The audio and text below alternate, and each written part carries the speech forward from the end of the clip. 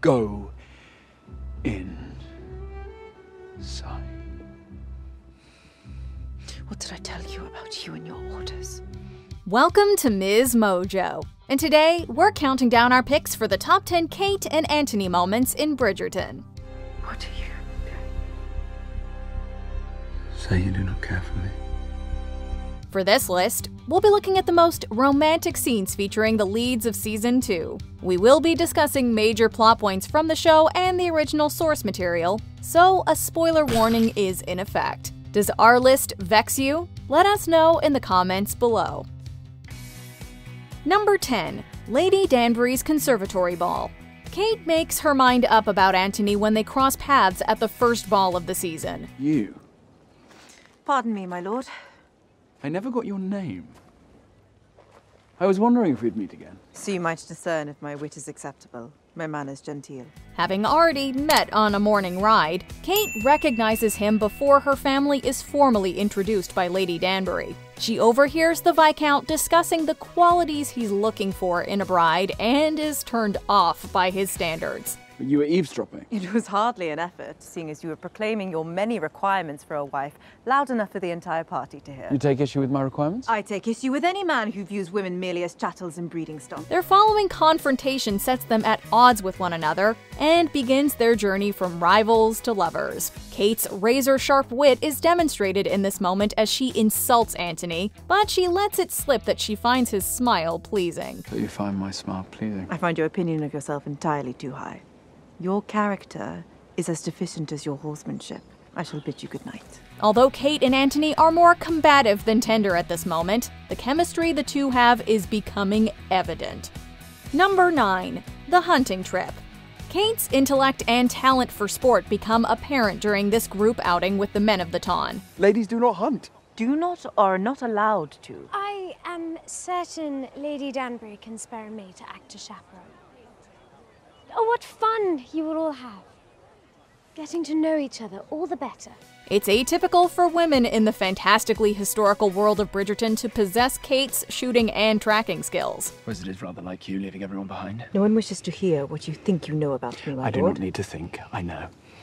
From the moment I saw you riding alone in that park, it was obvious the rules are meaningless to you. You and your rules. Despite his desires for a bride with gentle manners, Anthony can't help but find Kate's competitive nature attractive. When Kate insists on following a set of tracks, the two separate from the group in pursuit of the animal. The proud and independent lady is initially resistant when Anthony insists on showing her how to properly hold her gun. I know how to hold a gun. Evidently not a British one. You have to... I require no instruction. She eventually allows the gentleman to adjust her grip, and what follows is a classic romantic trope. Number 8. The Pall Mall Game. As one of the most beloved scenes from the books, we were excited to see the Pall Mall game depicted on screen. What do you say, my lord? Are you in a losing mood? My mood shall remain unchanged, regardless of your choice. Ah, is that so? You would bravely bear the crushing shame of defeat. The Bridgerton siblings' quick wit and competitive natures are at their best during the croquet-like sport. When the Sharma sisters are thrown into the mix, Kate fits right in thanks to her own athleticism and competitiveness, while Edwina struggles to keep up. Kate and Anthony banter more than once during the game, and their rivalry lands them both in a pit far from the others. Your play, my lord? Unless you do not wish to dirty those fine boots of yours. Do not worry about my boots.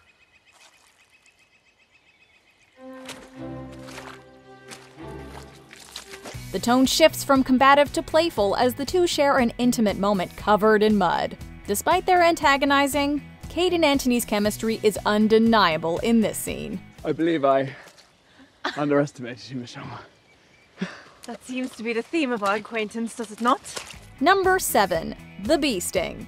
Based on the series of novels by Julia Quinn, the Netflix show takes a few departures from its source material. For one, it's Anthony and not his sister Eloise who witnesses Edmund Bridgerton's death. Father. Oh, the damn thing stung me. Whatever. Father? The oldest son is in his late teens when his father's early demise is brought about by a honeybee. 10 years later, the outcome of Kate being stung also differs between book and television. You heard. What? Can you breathe? It is only a sting, of course. Are you certain? My lord.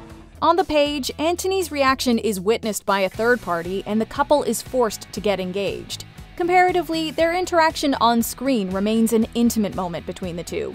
Kate comforts Antony as he begins to hyperventilate. It was just a pee. It's clear that, in addition to playful banter, the two find emotional support in one another. Number 6. The Wedding. One moment unique to the Netflix series is Antony and Edwina's wedding ceremony. In the book, the Viscount gets engaged to Kate before he could walk down the aisle with her sister, while the on-screen story sees Antony and Edwina make it all the way to the altar. And therefore is not by any to be enterprised, nor taken in hand unadvisedly, lightly and wantonly. Even as he prepares to exchange his marriage vows, Antony can't help but to imagine the maid of honor as his bride. My lord.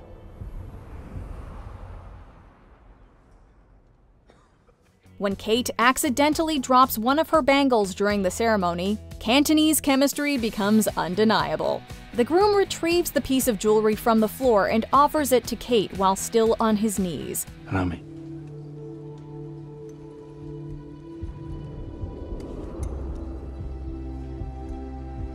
This moment demonstrates that their connection is instinctual and can't be suppressed during even the most inconvenient of times.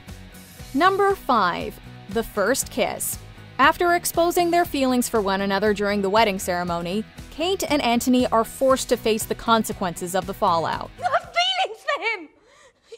All this time, you wanted him for yourself! No, that is not true. Oh, you cannot deny it now, Kate! The two individually wrestle with the weight of their choices until they're both summoned back to the chapel. There, the bride confronts her former fiancé and older sister. We won't lie, Edwina deserves her moment telling off the two people who ruined her wedding. We have indeed failed, my lord. Of our duties, of our responsibilities. We have failed at it all. That said, we still cheer when Kate and Antony share their first kiss after Edwina leaves. Although it's not clear what their embrace means for the future, it's satisfying to see the Lord and Lady finally give in to their passion for each other.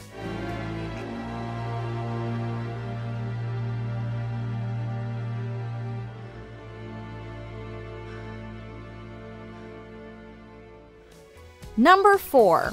Too close and not far enough. Do you even know all the ways a lady can be seduced? The things I could teach you. I did not ask for this. By episode 5, it becomes clear that Antony and Kate are barely keeping their passions at bay. Why is it that you dislike me so? Because you vex me. And what is it do you think you do to me? They had already nearly been caught by Daphne at the Hearts and Flowers ball. As marrying Edwina would mean Kate going back to India, Antony is faced with a dilemma. But I am leaving for India. And it is not far enough. Do you think that there is a corner of this earth that you could travel to far away enough to free me from this torment? Held to his standards of honor, Antony cannot give in to his growing love for the sister of his intended, but knows full well that the latter will eventually win out if he goes through with the marriage. You are the bane of my existence.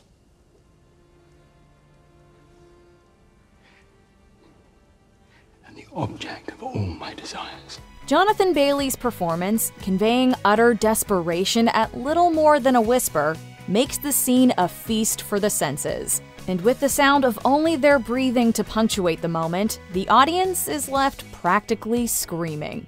Impossible.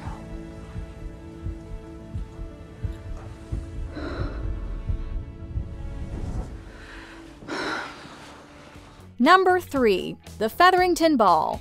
This moment comes during the first successful outing for the Bridgerton and Sharma families after Antony and Edwina's failed wedding. Despite the risk to their reputations, Antony and Kate engage in conversation while at the ball. Are you going to ask me to dance? One last time. Are you going to say yes? When the two begin to dance together, the other guests stop so as to not be associated with the scandal. Alone on the dance floor, Kate and Anthony zone out the rest of the ton and zero in on one another. Both Edwina and the Queen publicly bless the couple, and Queen Charlotte commands her subjects to join back in. I think they look beautiful together. Beautiful indeed. Do they not? Do they not? Yes, of course, Your Majesty. Then why is no one else dancing? While we love to see our power couple have their reputation saved, the way Anthony encourages Kate to keep dancing is what really makes us swoon. Do you want to stop? Just keep looking at me. No one else matters. Number 2. Kate's Rescuer. The rainy morning following a romantic night in the gazebo, Kate wrestles with her feelings for her sister's ex-fiancé. Despite her fear of storms, she takes off on horseback and rides into the fields. Anthony follows not far behind and witnesses Kate being thrown off her horse.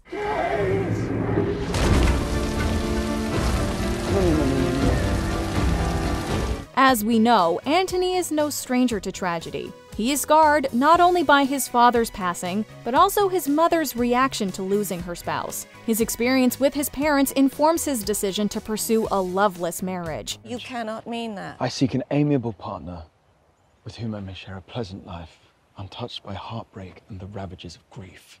Not even the Viscount, though, can resist love when it appears. Although he tries to deny it, Anthony is finally forced to recognize his feelings for Kate when he is faced with the potential of losing her. What happened? My valet saw you carrying Miss Sharma inside. Is she all right? I don't know. Are you all right? Before we unveil our top pick, here are a few honorable mentions. The horse races. Anthony could stand to learn a thing or two about horses and women. Today the track is soft and it is hot, meaning he will struggle to make headway, overheat and slow down during the final leg, giving High Flyer, a much swifter, lighter, cooler horse, the victory. You think too much about it. And you too little. Anthony's Stumble. A jealous Viscount takes a dip. Refreshing indeed. Come now, it is not proper to stare.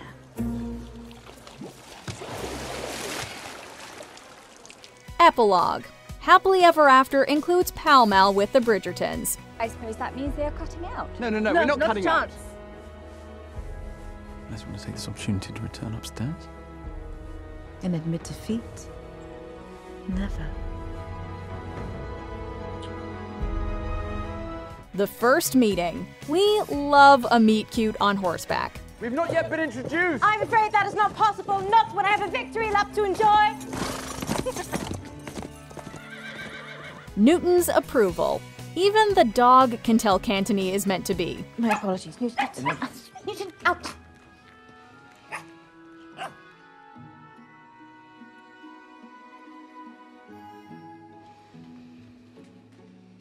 was I truly that blind? Before we continue, be sure to subscribe to our channel and ring the bell to get notified about our latest videos. You have the option to be notified for occasional videos or all of them. If you're on your phone, make sure you go into your settings and switch on notifications. Number 1. A mutual confession of love. I've loved you from the moment we raced each other in that park. I've loved you at every dance, on every walk, every time we've been together, and every time we've been apart. You do not have to accept it, you do not have to embrace it. Or even allow it, knowing you probably will not, but you must know it. This rivals to lovers romance results in a garden proposal during the Featherington Ball in the season finale. Having overcome his engagement to her sister, the risks to their reputations, and their annoyances with one another, Kate and Anthony can finally admit to being in love. This moment varies from the source material in that Anthony and Kate get engaged embracing their feelings for each other instead of resisting them. You do know there'll never be a day where you do not vex me. Is that a promise, Kanthony, Sharma? While neither were looking for a love connection before they met, the Viscount and future Viscountess can no longer deny the nature of their relationship. After an entire season of watching our leads suppress their emotions, it's satisfying to see them finally choose love. Wow, It seems the two of us are finally seeing eye to eye on something. I suppose we are. Do you agree with our picks? Check out this other recent clip from MsMojo. And be sure to subscribe and ring the bell to be notified about our latest videos.